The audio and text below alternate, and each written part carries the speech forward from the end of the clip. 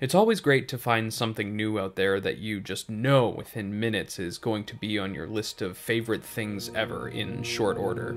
I missed the hype on Outer Wilds initially, whatever kind of hype an artsy, abstract, self-driven game like this gets. It was something I simply hadn't heard about until it was out and people were playing and making videos on it already. Just from the buzzings I had heard about the game in the lead up to my finally playing it at the end of 2019, I was pretty well convinced it was exactly the kind of game that I would love, and it being a puzzle and exploration game centered around deciphering and understanding strange, foreign, or ancient technology spread across the celestial bodies of a solar system, well, if you've been following this channel, especially recently, then it shouldn't really be a long trip to see why. The game isn't exactly cagey with its best features. It's the kind of thing you could pick any number of things to hold up as a high point of the experience. Many of them will be made clear from the outset. The aesthetic design, the music, the concept, or just the fact that it might be the best, truest, and most honest atmospheric puzzle game I may have ever played. Only with a distinct lack of atmosphere. So perhaps you can see a pattern emerging, and hopefully you are aware of how much I love these types of games. Indeed, this video is the fourth and as of now final planned installment of the puzzle game series that I have been working on and alluding to periodically. I've been so excited to get to this game, as it's not unrealistic to say that playing Outer Wilds is probably what convinced me to come back to YouTube after the hiatus I was on in 2018 and 19. It was such an unbelievable mix of all of the things I love about the genre that I kind of couldn't believe that it was a game that I was playing. These kinds of games have been with me basically ever since I first played Myst, all the way back in, by my best estimate, 1995. It was a game that shaped so many of the ways in which I approach and think about video games even to this day. In fact, so much of what struck me about Outer Wilds draws me back to those early experiences and the games in the genre that followed. I really get into these kinds of cerebral puzzle games, by which I mean a game that is just there in front of you, giving you everything you need to know to progress, with the challenge being based purely in what you notice and how you are able to connect the concepts presented in this way to answer questions. Games like Myst, Riven, and The Witness, all games that I've written about recently, are experiences that value a distinct sense of place, and specifically what you can learn about that place as a centerpiece of their mechanical appeal. They reward, first and foremost, observation and understanding as their central method of gameplay, with puzzles hidden in the world in such a way that they start to blur the lines between mechanic and aesthetic. Progress only happens when the player's drive to expand on what they are learning or discovering takes over. And much like my experience with The Witness that I described in my last video, first firing up Outer Wilds had such a strange and powerful effect on me in the context of my past obsession with Myst. But where I was at first disappointed and dismayed that The Witness was not enough like Myst or Riven, Outer Wilds instead shocked me by how much it came off as the perfect extension and realization of those games that I know and love. In Outer Wilds, as is often the case for games like this, you play as an unnamed avatar character, a Hearthian, as in an individual from the planet of Timberhearth. You have just been inducted into the Outer Wilds Ventures space program, whose goal is to explore the local solar system, consisting of 4-ish planets, a series of moons, a comet, and an anomaly, which we'll discuss later, that are all there waiting to be explored. But before we can get to all of that, there's a bunch of practical stuff to take care of first.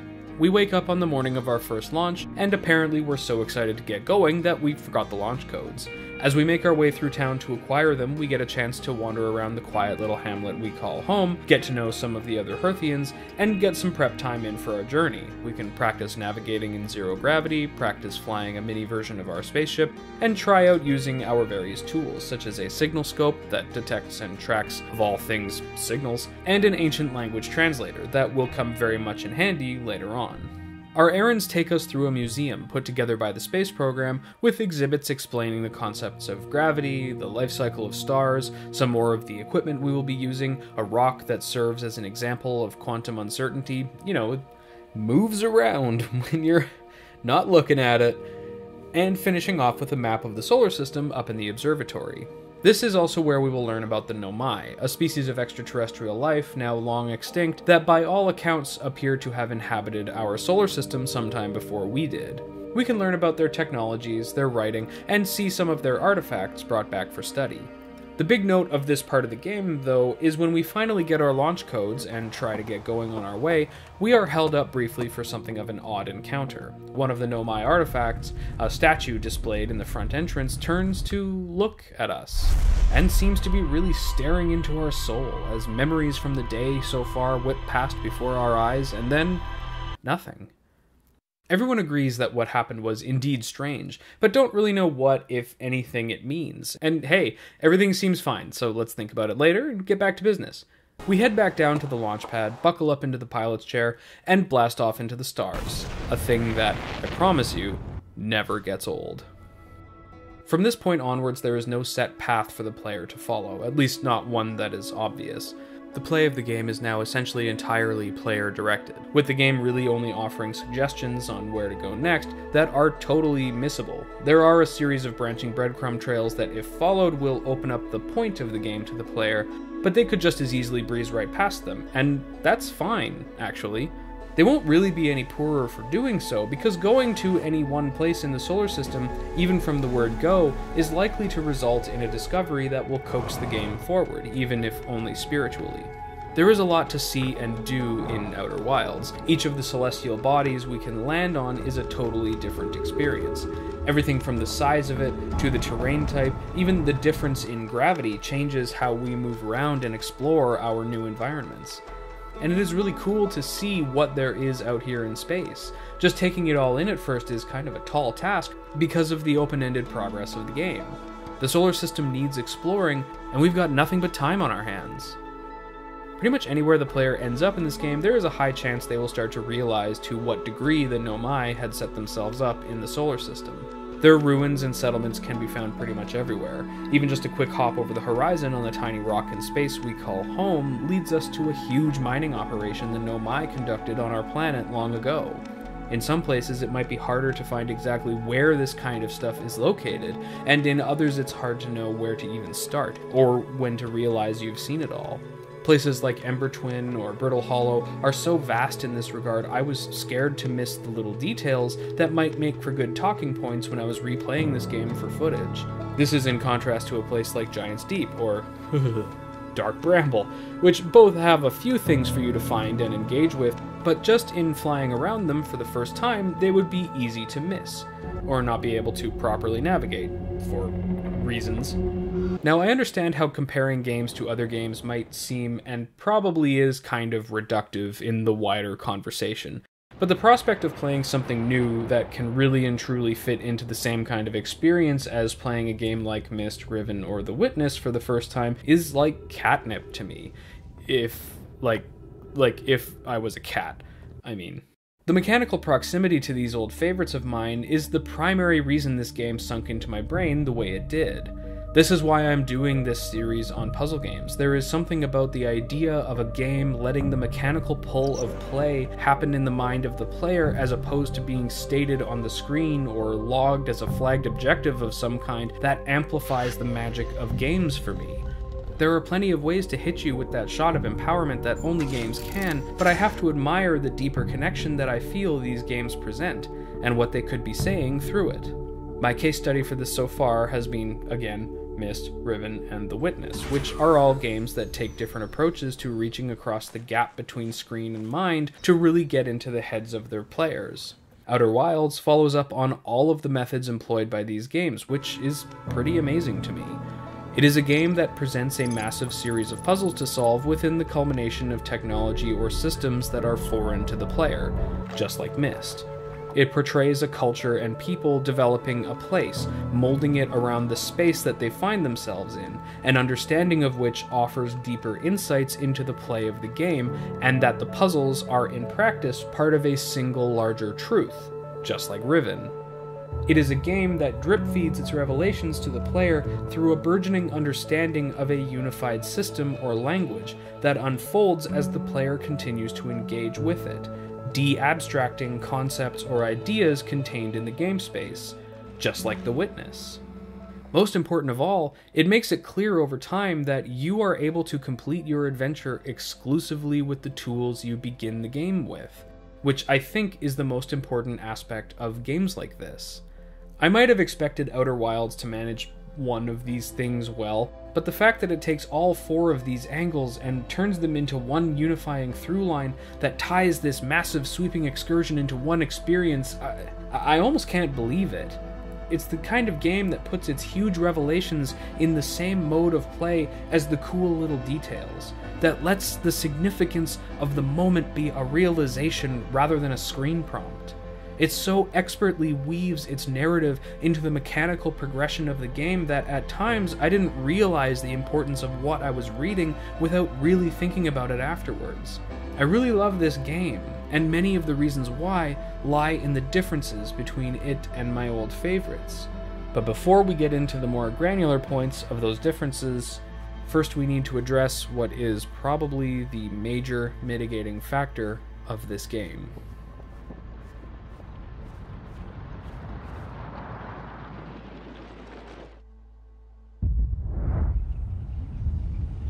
The sun goes supernova and destroys everything. It happens 22 minutes into the game, and there's no way to stop it. But wouldn't you know, all of a sudden, all of our memories of everything we've done so far in the game once again fly past our awareness, until it seems like everything we've known since waking up flies away from us, and everything goes black, where we then wake up. Again. That's right, we have stumbled into a time loop situation, which is surprising. The smart money is on it having something to do with the Nomai statue that looked at us at the start of our journey. We wake up again back at our campsite at the bottom of the launch pad, this time remembering the launch codes, and the day is once again ours to seize. This is where the major fulcrum on which the game operates reveals itself to us. If you've ever seen Groundhog Day, Palm Springs, Russian Doll, or Edge of Tomorrow, to name a few examples, this is one of those. Every 22 minutes, your progress resets and you need to start again. From here we have our main source of adversity, maybe the biggest adversity ever. The sun is exploding, and for some reason, something the Nomai have done or are doing is allowing us to skirt the edges of disaster. So maybe we can do something about it. Where the exploration in a game like Myst or Riven is based solely on wandering around a place and seeing what you notice over time, the exploration of Outer Wilds is a bit less cryptic, as it rests in 2 distinct paradigms. The first is in how each world you visit is very clearly defined and designed, instantly recognizable and presenting unique challenges for the player to navigate. Everything from an ocean planet covered in cyclone windstorms, or a volcanic moon pelting the planet below with giant lava balls, all the way up to what looks like what was once a planet, but was torn apart by a malignant growth of some sort that seems to be spreading to other places? Yeah, we're still not talking about this yet. There is also a strange and mysterious substance called ghost matter that exists just about everywhere in the solar system. Pockets of the stuff will have accumulated into deposits and at times will block your path. It doesn't look like much, but it will do a lot of damage very quickly if you aren't using your equipment to figure out how to navigate the situation. Your immediate concern, pretty much everywhere you go, is figuring out how to travel in these environments and how to move safely around or through the various hazards you encounter that these ecosystems present. Everything that happens in the space of the game, as in space, is on the same 22-minute timer as the sun. Like the orbit of the planets, the natural processes of those planets are not static. The sand funneling over to Ember Twin, slowly filling up the cave system, or Brittle Hollow slowly collapsing into that big scary black hole at its center are progressive events. The state of the game at the beginning of the loop is not the same as at the end. Danger is the first major departure from the standard I'm approaching this game from, and the supernova is not the only way to restart the time loop, if you know what I mean. Any and all peril found in Myst and Riven was always scripted, part of a plot that unfolds as you play, but in Outer Wilds it's totally up to the situation you find yourself in. Pretty much anywhere you go, there is the potential for some pretty horrifying outcomes. Obviously, the solar system needs to be appropriately sized for a game played in 22-minute increments. The planets are usually less than a minute's travel between them, and This view here clocks the sun at being 40 kilometers away, which, isn't really to scale with reality. The solar system is small, but the vastness of the physical space of the game and the nature of it is not lost on the experience. In addition to the plentiful dangers planetside, I never fully realized how terrifying the prospect of an endless void really was. Especially when, how do you not look down when down is literally any direction you choose? It's just kind of there, waiting to swallow you up. This is what led to my aesthetic and emotional attachment to our spaceship in the game. The cobbled together mishmash of equipment that is our little vessel was like a security blanket for me in the face of all of the dangers on the planets and the big scary nothing out there. By all accounts, it is the closest thing we have to a home in this game, as even back on Timberhearth, none of the houses are presented as ours. With its slightly cramped interior, though some might call it cozy, its wood-based construction, the posters and life-saving equipment packed onto the wall space, the roughshod way we hang our spacesuit when it's not in use, it's where our adventure begins every time we begin it. It's one of the few places we can definitely feel safe in this game, that shields us from the horrifying nothing out there. The few times I actually had to exit my ship to make repairs in the dead of space was always kind of harrowing, both thrilling and terrifying. I really loved these moments, even though I could never get back inside fast enough. Maybe this is why I still haven't watched Gravity? It's stuff like this that really pulls me into a game. In my mind, this game would have been so much weaker if it was just us flying between planets in a souped-up spacesuit that we could launch off of the ground at any time in, or if our ship was essentially a menu select screen that just teleports you between places. The ship's very movement and function is specifically what empowers us, because when it's gone, you're screwed, or at least you will have to get really creative in fixing the situation. Even the presence of normal gravity in our ship is an element of the game that grounds us, pun intended, in familiarity.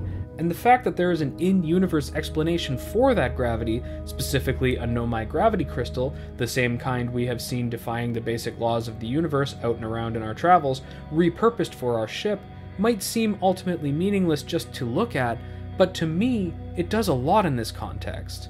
It would have been a perfectly fine logical concession in a game like this to say, of course you'd have gravity in your ship, because why not? It's what ships do. Just make the ship have gravity. But this offers that deeper connection that we can make, both furthering the feeling of cozy security our ship provides within the game's own reality, and establishing an understanding that the rules are the rules, and there are no special exceptions for the player. We are just as much a part of the cold, uncaring universe as any planet, meteor, or moon out there.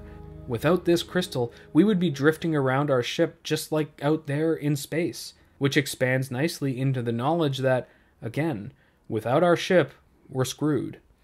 There's nothing quite like standing on a planet in this game with your ship destroyed or removed or on the other side of the solar system, realizing how disempowered we are in the natural state of the game. It is simultaneously the thing that grounds us and, in effect, underlines much of the terror of the game. It's just on the other side of these walls. Each cycle we play through is our opportunity to learn something new. What starts out as surface exploration of planets, their landscapes, natural phenomena, and where that pesky ghost matter is, eventually turns into knowing what changes throughout the cycle, where to go in those places to find the points of interest, and after that, where the shortcuts are that make subsequent trips faster. The best lesson to learn here is that knowing how and when to access information in this game is as important as what that information is. And this is the second of those exploration paradigms I mentioned before, the finding and examining of the various Nomai ruins, what is left of their society and culture that we can observe. Spread throughout the solar system are ruined settlements, abandoned cities, and at times still functioning infrastructure that is all worth exploring for its own reasons. All of these places feature a piece of Nomai writing for you to use your translator on, rather than just a note or journal like you might find in Myst or Riven, or an audio log like what has become quite popular in games of recent decades. The majority of what the Nomai have left for us are their correspondences, like a series of letters or a chat room thread. They are arranged in branching paths, showing how a conversation between the 2, 3, or more individuals involved, or even the train of thought of a single writer, moves or breaks off into tangents. No idea why so much of it is written down on the walls, but you know what? I'm not going to question what works. Examining their homes, laboratories, and infrastructure will lead to discoveries that provide new understandings about what is around us and what is going on. This is where we will find our puzzle pieces, which really are just pieces of information you gather from your research. Figuring out the deal with the supernova and the time loop is implicitly our main objective, and there isn't much in the progression of the game that doesn't tie into that process. If we do our research, then maybe we can find an answer to a question that seems overwhelmingly unanswerable. And now is when I need to tell anyone who hasn't played this game yet to go and do that now. Of course, it's ultimately up to you, but fair warning, here is where we're going to start talking about a lot of the story stuff in this game, which makes up a lot of what you would call the spoiler material here. So here we go, but don't say I didn't warn you.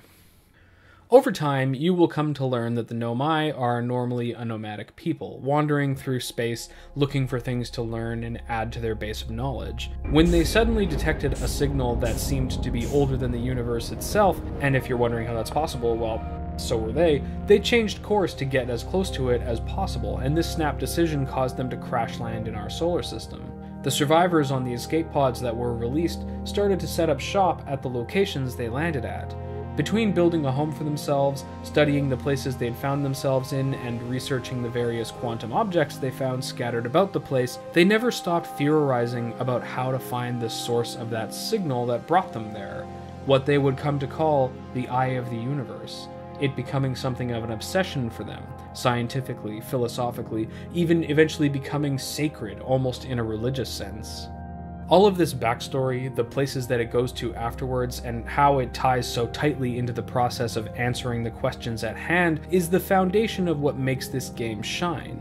It's kind of staggering how much gets taken care of by the simple act of reading.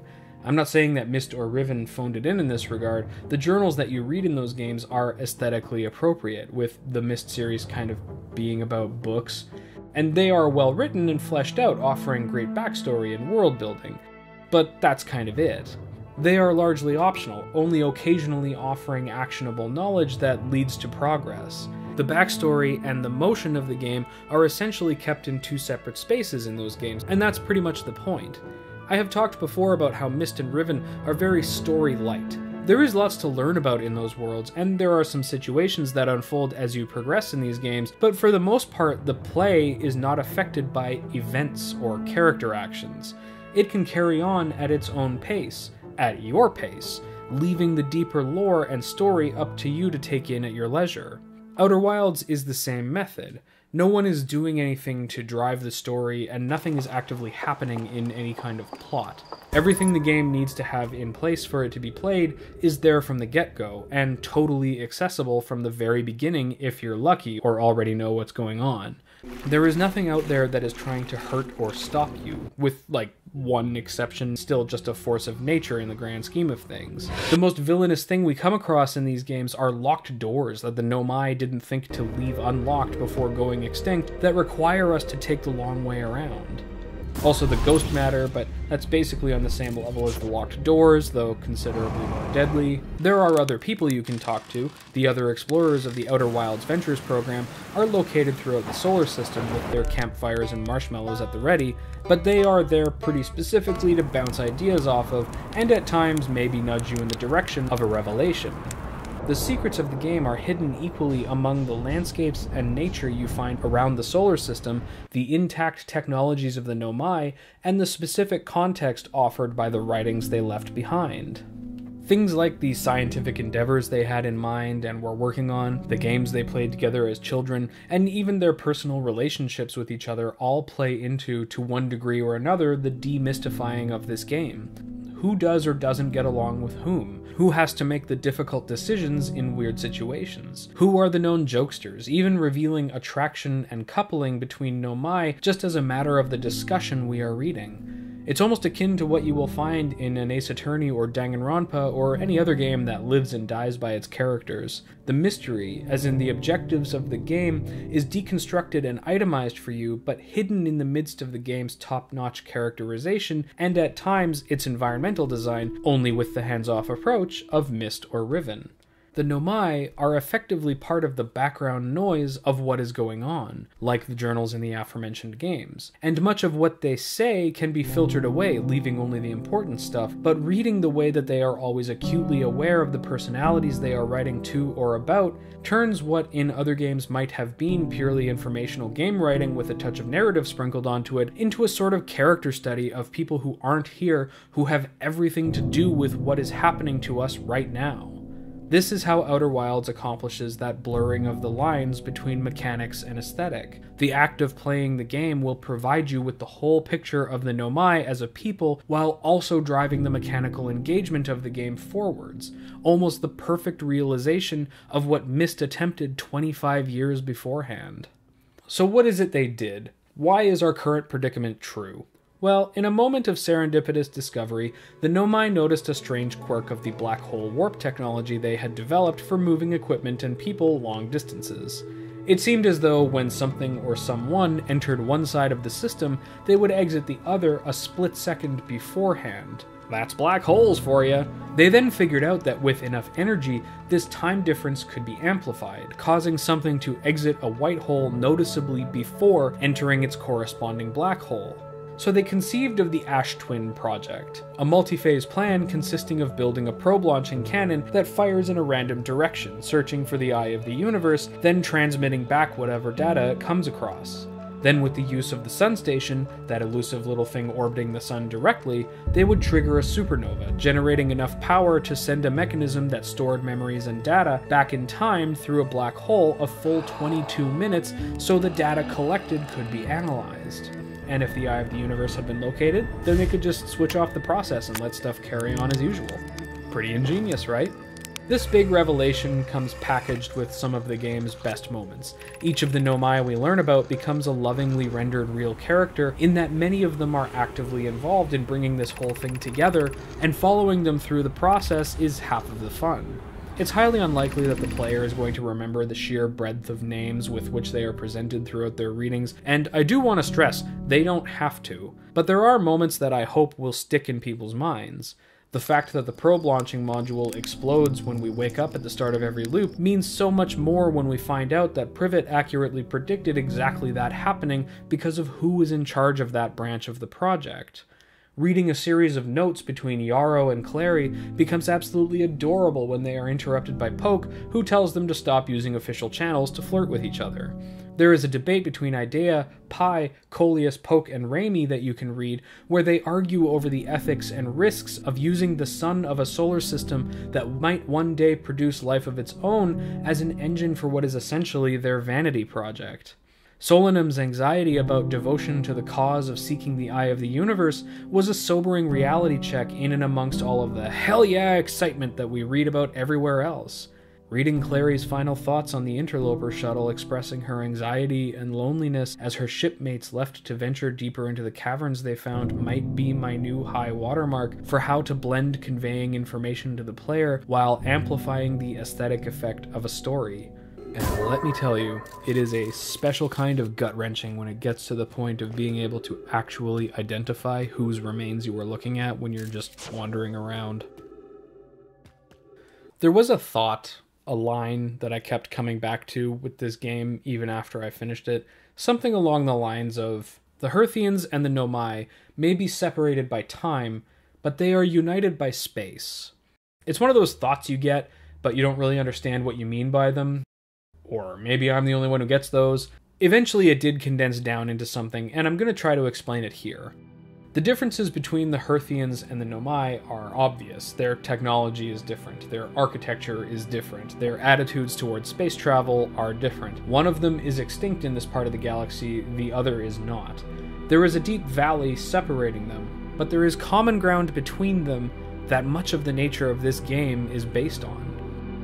It's so easy to look at things like a ruined city or a piece of vast mysterious technology and think of the presence of the people that built it simply as an amorphous amalgam, just a concept in the aether that sets things in motion. But between the characterization we can get from all of our readings and the understanding that, like us, these advanced ancient people were nothing more than fragile, squishy creatures in the face of the vastness of space, the Nomai aren't just set dressing or story filler in this game. They are a constant reminder that in the face of everything we come across in our existence, we are the same. I felt a strong connection between the player and the Nomai throughout the progress of the game. In all of the times the writings we find warn us of the dangers present in any place if we're not careful or smart about our actions, there was a common experience. Problems and dangers that exist now existed then also. Working your way through the caves on Ember Twin takes on a strong commonality when reading the Nomai's directions, guiding travelers onwards, also warning them of the dangers of the rising sands in the cave and the scorching sun on the surface. The constant reminders to watch your footing lest you fall into the black hole on Brittle Hollow, and the need to find shelter from the volcanic moon above are common problems shared by life here, no matter who that life is or when they are. To me, it is a kind of connecting thread between our Hearthian avatar, the other travelers of the Outer Wilds program, and their ancient benefactors. From how fragile we are in the face of a simple interaction of physics or movement gone wrong, to just trying to exist anywhere that isn't specially conditioned to support us, it's all the same to everyone. The galaxy has all of this, and our natural selves can be in like this much of it. There is a darkness hiding in this game that took some time to take root in my mind, even though it's kind of out there in plain sight. Sure, it is a game about researching a long-extinct people while a supernova just won't stop happening, but for much of my first go-around of this game, I kind of fell into that amorphous amalgam view of the Nomai. All of what there was to see being just aesthetic design, probably. What's an ancient ruin without a few skeletons around? Right? It's an easy enough thing to look past, as we have a goal in mind. Get in contact with whoever's controlling the Ash Twin project, or otherwise find a way to shut it off. Life continues on as normal, problem solved. It's a great feeling, knowing where you're headed and what needs to happen. In spite of the unstructured nature of the game, I was in a position to be fully taken in by this path the game presented, and that's what happened. That is, until I started to confront how much danger and hostility the Nomai were, and by extension we are, exposed to just by being in the solar system. I started to ask why it is that the Nomai's remains are just scattered about, what it is that happens every time the loop resets, why ghost matter has so often collected in the ruined homes we find. I started to realize how much death we are surrounded by at any given time in this game. I am not sure I have ever played a game that so effectively placed the player against the natural state of planet, or just the forces of nature as its primary conflict before. There are plenty of times this kind of thing shows up as a thematic or narrative device, and yes, platformer characters are challenged by environment as much as any kind of active opposition in their games, I am aware, but I am talking specifically about how these worlds are simply content to carry on as usual, and if we or anyone else gets in the way, okay, fine. Have fun with that. The galaxy as a concept is at best indifferent to our existence, and at worst, intrinsically misanthropic. And that's the point.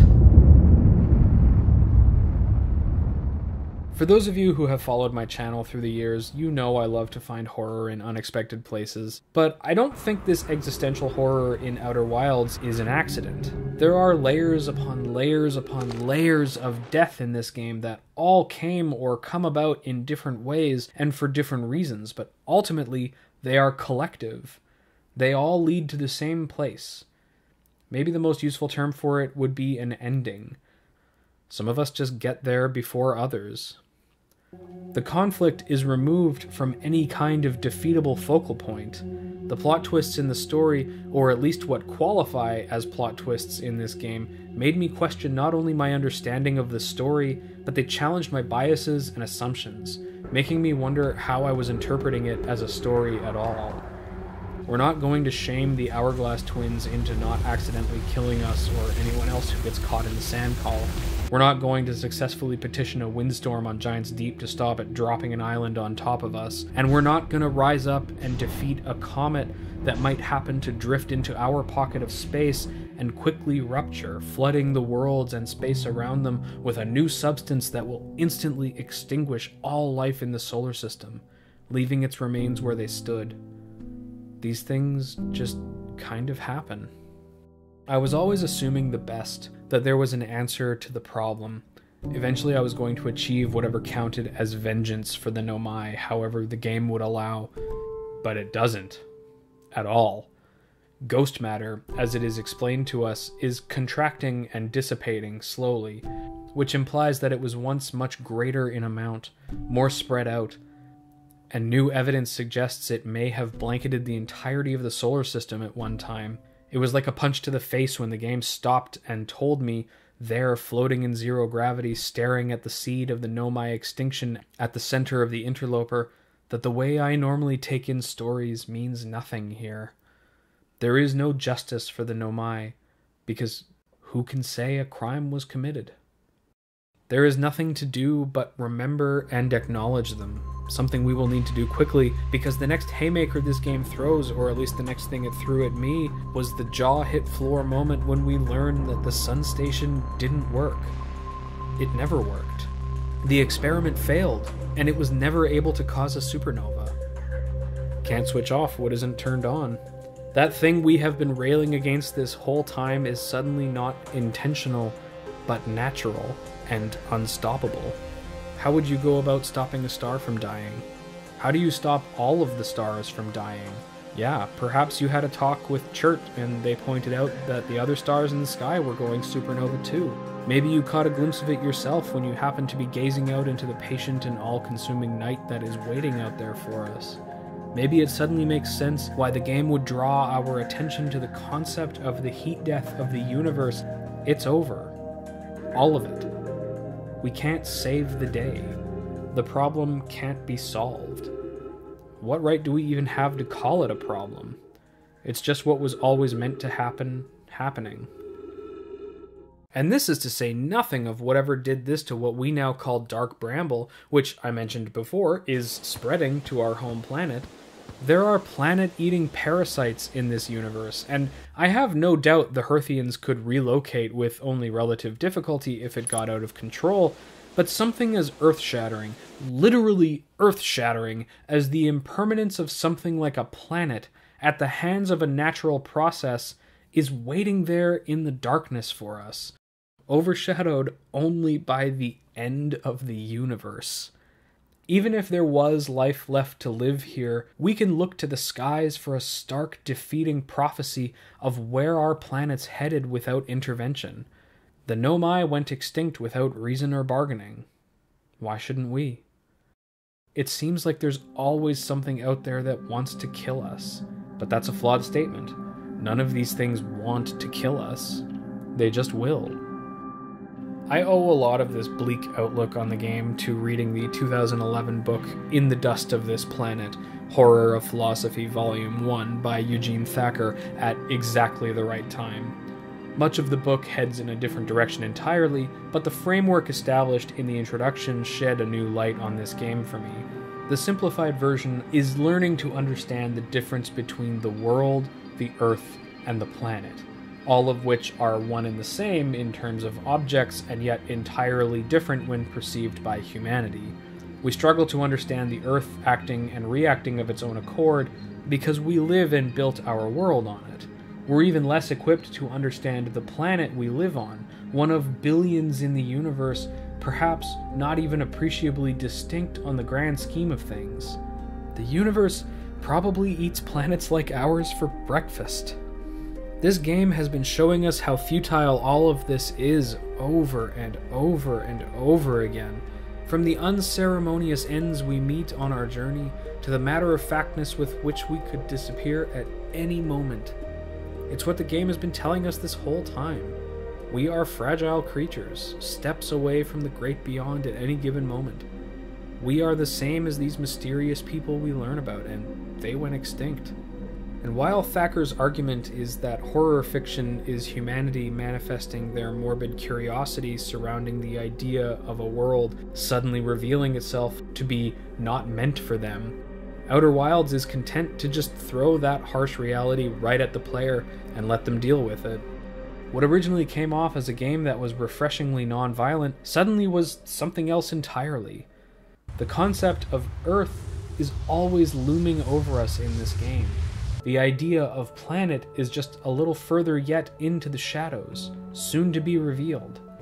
The great majority of the time this game allows the player to indulge the, for lack of a better term, humanized world, it looks like this. It's the quote I started this video with.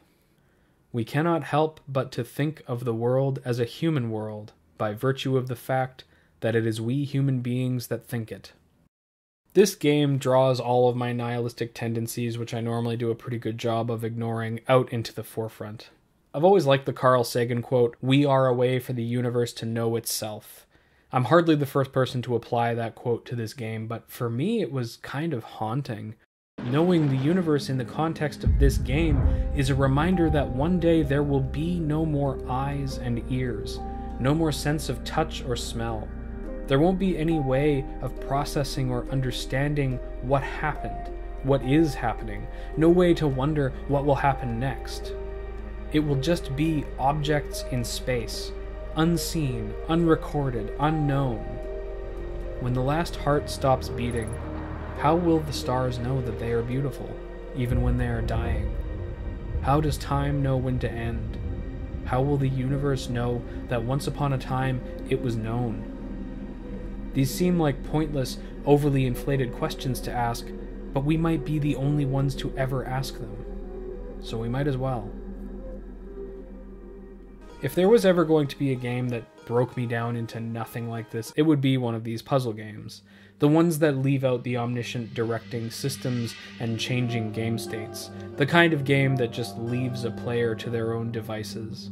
It's an environment that already gets my brain working more than most situations, which is already fertile ground for overthinking anything I'm presented with. All the way back to when Myst first showed me that a world and its systems didn't have to be a straight line, that they could be explored and understood just through a willingness to learn. Riven makes this understanding cultural, and The Witness makes it about the self. Outer Wilds does all of this, but positions it against the simple but all-consuming, unconquerable question: what's the point? A question that I think is often instinctively answered very pessimistically.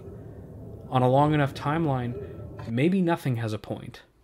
It's something I myself am likely to fall into, despite how these are games perfectly positioned to simulate the idea of a player themselves being a force of and in the universe, to whatever degree the game is operating on. These are games that stick you in the midst of all kinds of unknowns and interconnections and whatever else have yous, and asks you to see what sense you can make out of it. What if consciousness is a force to rival gravity on the universal stage? What if sorting out and navigating the intricacies of the potential of what's around it could change the trajectory of everything? Outer Wilds seems to agree with this idea. It's something the game states outright. The quantum objects. Those nimble, teleporting curiosities you find scattered throughout your journey, which confounded and fascinated the Nomai long before us. Pieces of the world, rocks, trees, other random stuff we find in the solar system that make up the physical truth of space, all that uniquely react to the presence of a conscious observer, almost like they know they are known. What came off to me, and I'm sure to many others initially, as a cool and clever idea to create some interesting gameplay situations, eventually condensed into the kind of sentiment that followed me out of this game. These weird rocks are the universe looking back at us, at our characters, almost like it's saying hi, like it knows that it is known. Consciousness, awareness, intention, and the ability to carry out designs and desires are a force in the universe capable of creating real change in its arrangement. There are multiple places in this game that will teach you how to engage with uncertainty and make it certain. We can learn how to use this power that we don't just wield, that we kind of are. Then, maybe in the same way that the forces of physics, time, and chance sent the interloper to wipe out the Nomai, the same way whatever Dark Bramble is wound up here, maybe the forces of knowing and intention can manipulate enough of the situation, the factors of potential that just need to be cajoled by an influence to change what is true. The kind of force that changes the course of a ship at the excitement of learning something, that notices an inconsistency in the nature of the universe, that constructs this big, wacky Rube Goldberg-like system to accomplish something that should have been impossible, that somehow stops the universe from ending just long enough that there can be a witness to its catastrophic natural finale who dares to ask what if, that will push the limits of every angle of its own potential to realize not just its own capability, but that of the universe itself, going as far as space and time will let it. The kind of force that will remember and record for future generations of explorers, that puts little crystals in their ships to bend the rules and fight against the misanthropic space around them, that might just find a way to stand at the end, watch the universe fade away into nothing, and then say, "I'm still here." The cosmic, existential horror of Outer Wilds is no accident. It's a game that explores ultimate endings and mandatory death, but never hesitates to provide a contrast, to refute the hopelessness that comes with those endings. For every time we have to stare down the death of a star, taking everything and everyone down with it, there is a moment where we can talk with a friend at home and make plans to relax sometime tomorrow. Where we can sit by a fire and roast a marshmallow, listening to a friend whistling a nice tune. Where we can watch the cosmic ballet from the safety of a space we have carved out of the deep, terrifying nothingness out there. The prevalence of the image of the campfire might be the game's strongest statement. There is room for a light in the dark. Even if it is small, there can be a modest beacon of comfort and safety in spite of how terrifying the prospect of being there, anywhere, when you consider it, really is.